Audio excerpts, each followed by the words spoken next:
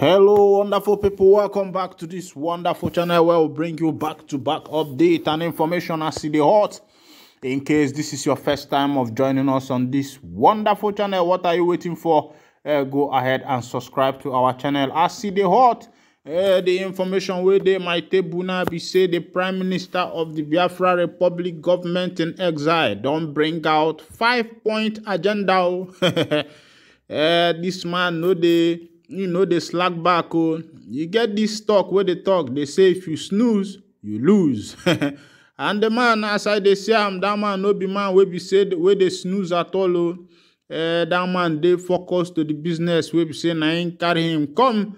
And should we say that maybe he is the God sent that finally will lead the children of Israel into the promised land? You know what happened in the Bible where Moses started the journey with the children of Israel, but unfortunately for Moses, something happened on the way. He was handicapped somehow, and finally Joshua was the one who led the children of Israel into the land of the promised land, the Canaan land, a land flowing with milk and honey. Could it be that God is trying to replicate the same thing when it comes to the issue that concerns the indigenous people of Biafra, that somehow God has taken away Mazi Nnamdi Kanu out of the picture, who is the Moses, and is trying to use Simon Ekpa, the Prime Minister of the Biafra Republic government in exile, as the Joshua of this generation in order to lead the children of Biafrans into the promised land. Well, with time, things will keep unfolding because we know that Chukwuokike Abiyama, who is in heaven, does not sleep. He is always there making sure that things are working accordingly. I think what everybody needs to exercise at this point is patience and see as things will be unfolding. Make I carry you go for that information, make you see the 5-point agenda where we say the Prime Minister of the Biafra Republic government in exile have issued out, so that you can see as the hot. Make we go. As the hot, they say Simon Ekpa, Biafra agitator, has revealed a 5-point agenda for the sit-at-home in the southeast. According to him, the 2-week sit-at-home is non-negotiable. The man say the 2-week sit-at-home say they negotiable. Say the thing go still hold. Even though say Mazi Nnamdi Kanu don't give order, but the man say he go still hold. They say, speaking in a video shared on his Twitter page on Saturday, July 29th, Ekpa noted that one of the reasons of the sit-at-home is to force the government to immediately release their leader, Mazi Nnamdi Kanu, from the Department of the State Service, DSS, custody.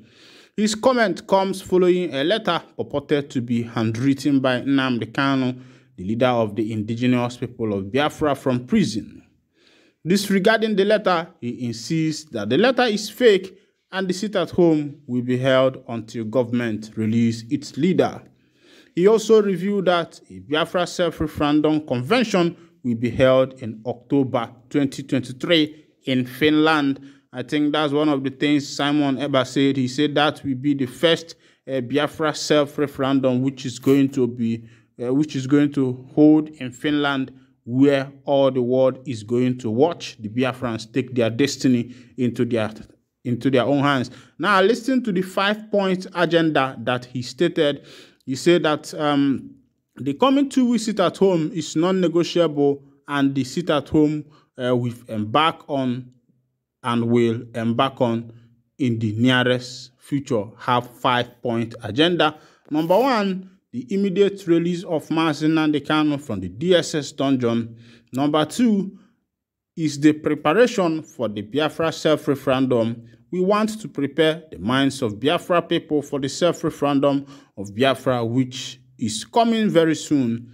And to that effect, we are going to have the Biafra self-referendum, first ever convention 2023 in Finland, October. Number 3, to make sure that we further notify the world about the readiness of the Biafra people to take their own freedom and future into their own hands. So, by sitting at home, You create the awareness by sitting at home. You crash the economy of Nigeria. Sitting at home is one of the powerful weapons that has been used for the time immemorial.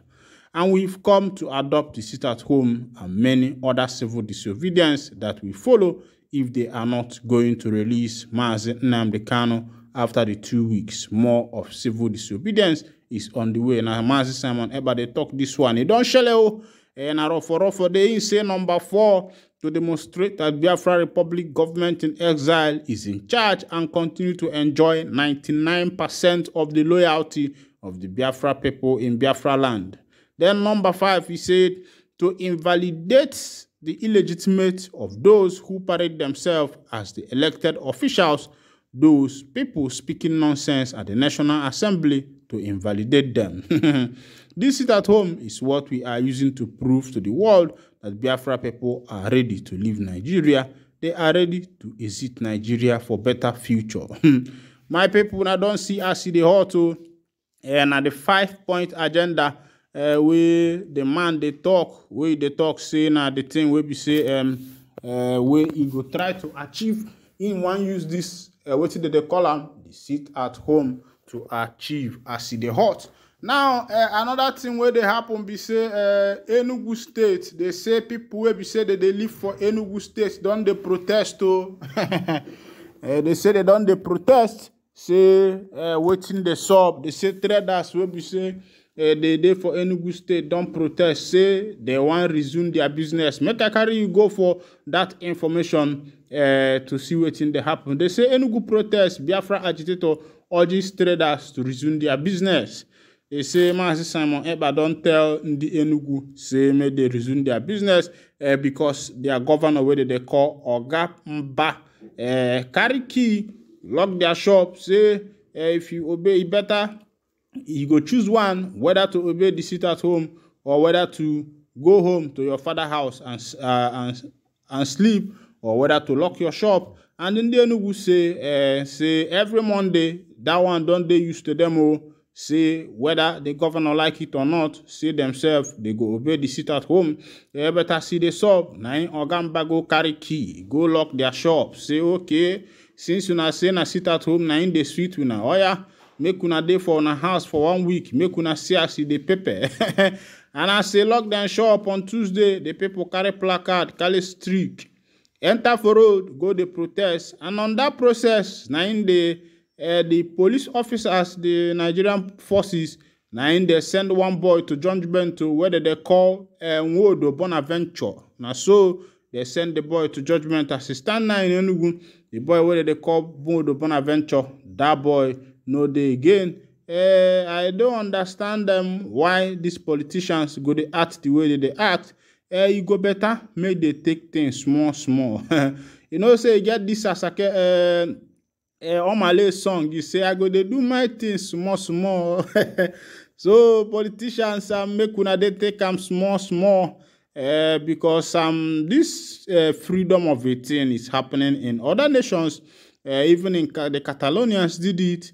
There was when the USSR, if you know history, there was a time when Russia was called the USSR, and many people pulled out of Russia, people like Poland, people like Ukraine, other people that pulled out from the USSR those days, and today they are in a nation of their own. So I don't think that things that concerns self-determination should be issue that will be handled with violence. I think it should be, people should take care. On the IPOB side, let them take care. On the government side, let them take care, because everything na wayo asina no wayo ka eji aracho fedi okwandi ilo mokwan ka eju na jaga no we water go. But it be like say Nigerian politicians they themselves na the ogwu and their own ogu. If Ejuna want use Iloma walk on top and they chuka make it die. Make it beme. For one film where I watch where Kanayo and people act those days, one man where they bring say make it con do ritual. So as they tell him making take oath, in own become be say anytime where him break out from the club, say him go die. So the man a sensible man now. They tell am make him take oath. He say, if I disobey the Supreme Lord, make I peme. So their elder Chukwane, my man, what is peme? You better talk the right thing now. Now so he talk, if you disobey, make him die. Because he don't know say word peme, no dey exist. So even the gods no go fit understand peme. Wise man no dey too dey talk. Meanwhile, now here I go to wind down the curtain down. And if this is your first time of joining us on this wonderful channel, please kindly go on and subscribe to our channel, like, share, comment, and also remember to on your notification button so that whenever we are posting news, you will be the first to collect it. Thank you for listening. God bless you.